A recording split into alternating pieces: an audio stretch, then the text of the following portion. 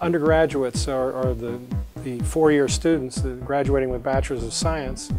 They have what's called a capstone project, which is a culmination of all of the courses and studies that they've been exposed to.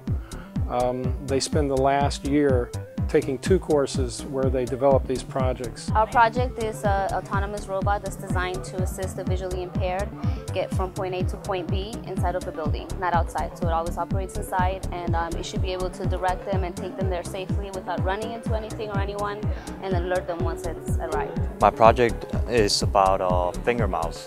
We use pressure sensors, navigation sensors, and Bluetooth to simulate the motions of a mouse.